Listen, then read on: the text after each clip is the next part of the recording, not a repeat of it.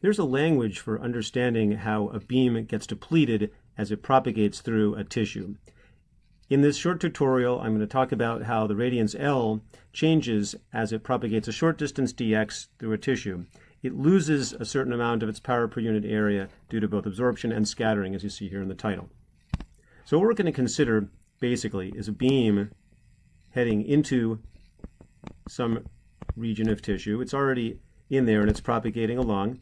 And then there's a small thickness of tissue. I'll mark that with just some dashed lines. There's no actual boundary there.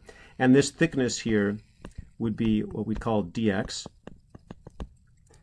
And over that distance, a certain amount of scattering and absorption occurs. And so the beam comes in like this, and coming out of that region, there's going to be scattering generated in that region. We don't know what its distribution is.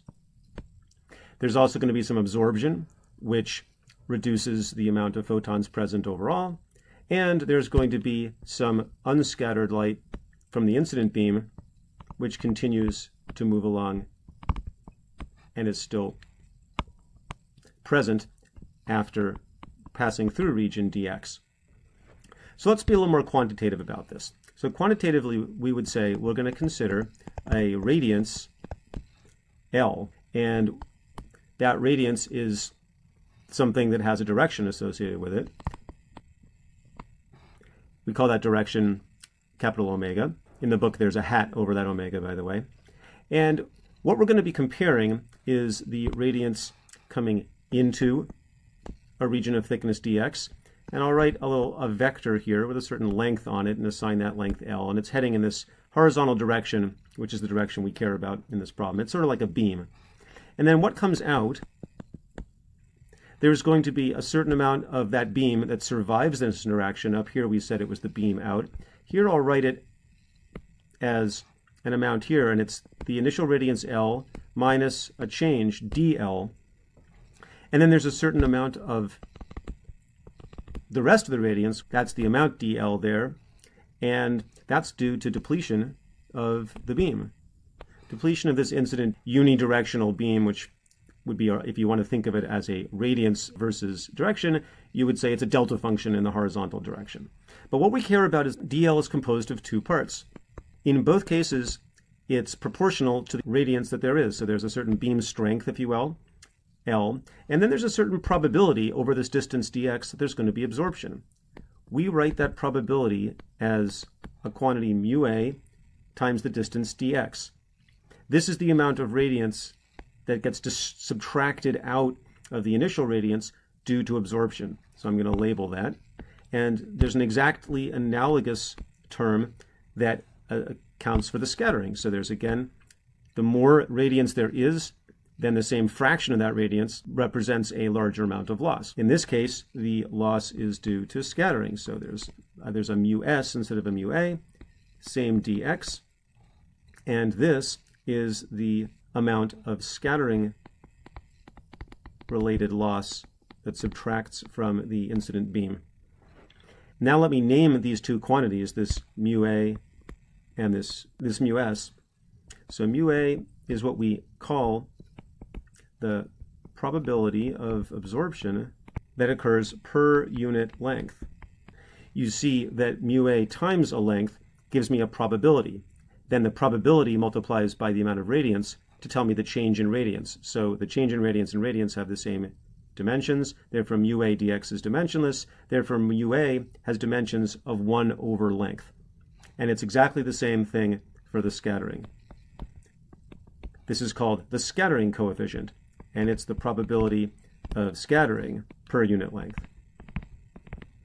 And let me emphasize that the scattering is happening over all possible directions. So if I talk about my little point at which scattering is occurring within that little dx distance, there might not be isotropic scattering. There might be a certain amount of fairly forward-directed scattering, and then maybe a little bit weaker scattering in other directions.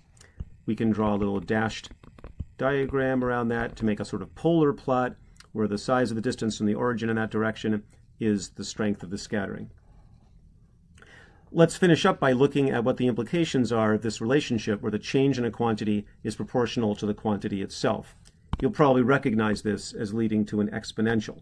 So you'll notice if we group it together and write dl over L, if we group the terms here, we get the expression mu A plus mu S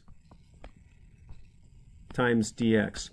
I'm going to make a correction to the way I've been writing this. You'll notice the way I've drawn it here, dl is a positive quantity, and this expression over here, really the change in L over distance is negative. So for this equation here, I'm going to put a minus sign over here so that we get an exponential decay. So if I integrate this expression, as you know, the left-hand side gives me the logarithm of L, and the right-hand side gives me just integral over dx, so the dx becomes an x. So this becomes negative mu A plus mu x plus a constant. If I exponentiate both of these things, I get that the radiance, after passing through this distance dx, has exponentially decayed according to the sum of the absorption and scattering coefficients. And now this is times some constant. I'll call that constant k. If I satisfy the initial conditions, which is that if I don't propagate any distance at all, then I would expect that the radiance in will equal the radiance coming out, because it hasn't propagated over any distance x. So that suggests that I can write this coefficient in such a way as to say the radiance after some distance x is equal to the radiance before that distance x times the attenuation over that distance x. So this then gives us a basic rule for how the radiance decays over distance due to absorption loss and scattering loss. This is the beginning language that we need in order to start talking about how light propagates in tissue.